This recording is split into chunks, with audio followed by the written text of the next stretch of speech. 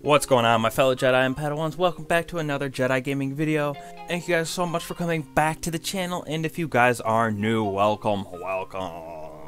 You guys are crazy for all the support lately. I hope the videos have been fun for you. Please let me know down below what I can change up, if anything, if they're getting stagnant or boring. I don't want to cause you guys to watch the same stuff over and over again, so if you guys think of anything you guys want to see or need help with, anything like that, just put it in the comments and I'll try to make a video on it. So I just really appreciate you guys. I want to help you guys out as much as I possibly can. So let's get into today's video, which is about the new Nightfall this week, the Proving Ground. And let me tell you, it is crazy. Now, I will preface this right now, which I have not completed the Grandmaster yet, and because I've heard it's really crazy, and I don't have enough friends that play with a consistent fire team to go through that Grandmaster right now. But I have done the Master and the Legend just to kind of get a feel for what it's going to be like, and this video is going to be about those two, or just about the normal Nightfall in general, not about the Grandmaster, because that's a whole different beast and I have to go through it and totally get that done for you guys, so I can get a handle on that myself and then put out a video for you guys later down the road. Like Bungie said, in 20 days on April 20th on that reset on Tuesday, all the Grandmasters are coming out, so by then I will for sure have completed it and get a guide produced. So let's get into the normal Nightfall though. Lots of enemy, lots of ball. Foe. So you are going to be dealing with barrier and unstoppable champions, and then also every single solar arc and void burn within this strike. So make sure your fire team is loaded, at least with one person with each type of burn, whether it's a energy weapon or a heavy that can break some of these shields. And I will say void is the most needed, followed by solar, and then there's a couple arcs here and there that pop up randomly, so not as important but definitely needed. So for the loadout that I was using, I used two different loadouts. One, I used the Succession Sniper with the Last Perdition Void Pulse Rifle, and then Anarchy. And then my other loadout, I was using Outbreak Perfected, actually, the Frozen Orbit Sniper, which is Void, and then the Swarm, which is an Arc LMG.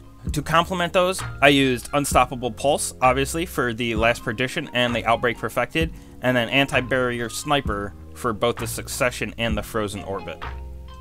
This seemed to work very well for me, especially in these lower levels, because you can deal with two different types of burns and take down those shields, and then also you're dealing with both the champions and can put out a decent amount of damage. Especially with Anarchy, you can just plop it on the enemy and then run away if necessary. You got to be a little bit more in their face and aggressive with the Swarm, but it still does a decent amount of damage, even in the Master.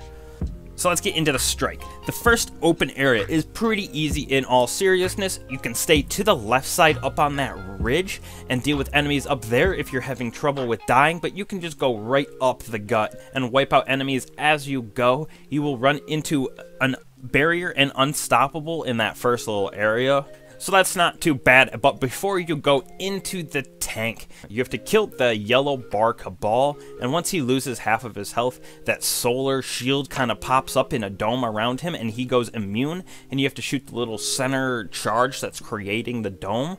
So there's a couple different ways. You can go invisible or go in there and hit it, or there is a cheese where you can use the Skyburner's Oath, but you have to make sure you don't have anti-barrier rounds on, and then you can shoot through that solar shield and destroy that center core. But it's really not that bad if you just walk in and snipe it, or just use a couple Anarchy ticks on it. It'll go away pretty fast. And even in the Master, it's not that bad. You just gotta watch out for knockback damage, because that is increased. And if he hits you, and there's a lot of little rocks and corners that you can just bounce off of, it'll kill you super fast. So, first area, pretty easy. The next area with the tanks is decently challenging, just because there's interceptors in there that hit super hard, there's two tanks, and there's a couple barriers and unstoppables once you get all the adds summoned, and then the second round comes out with the tanks So a good spot that I've found to sit is in this back left corner, or just in the back in general. You can use these big flaps to deflect or to block damage, especially from the tanks and the champions. I would suggest dealing with the champions first if possible, because they hit so hard and the other enemies are very easy to deal with, in my opinion. You can wipe them out a lot faster than the champions. And like I said, everything in this strike hits super hard at the higher levels.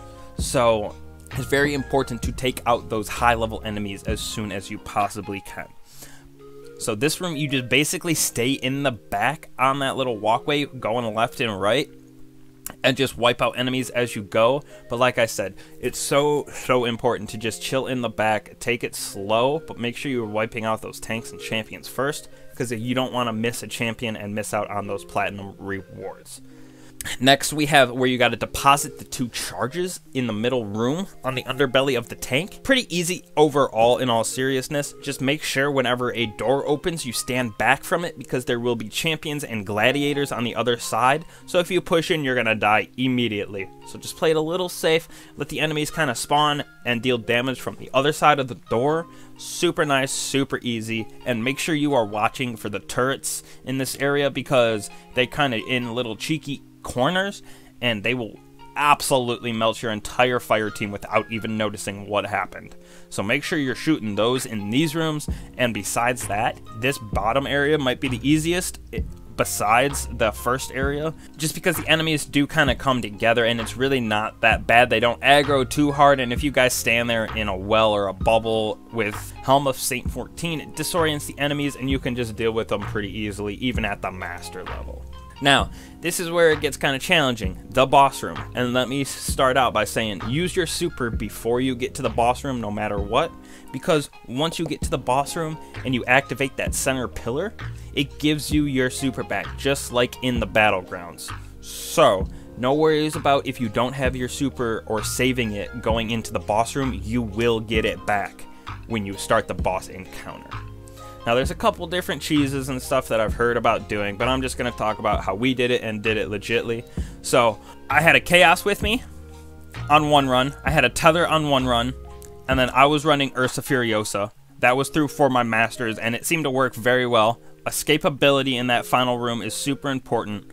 One person focuses on shooting the solar balls that the boss sends out, and then the other 2 are add, clear, and damage, basically, for the time. So the person with Ursa can block all of those and just get heck of a lot of orbs, while the other 2 can do DPS and add clear for sure. So it is a very good set of supers to use throughout this strike.